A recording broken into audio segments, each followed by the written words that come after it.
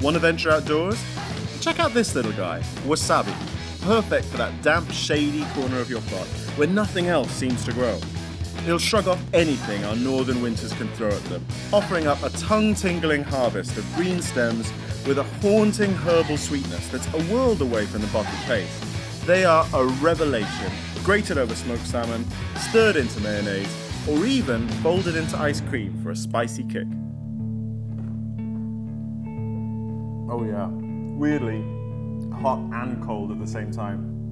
This is what I'm talking about. Ice cream for grown-ups and a whole bowl for me. Want to get started? Then check out my new range at Suttons Seeds.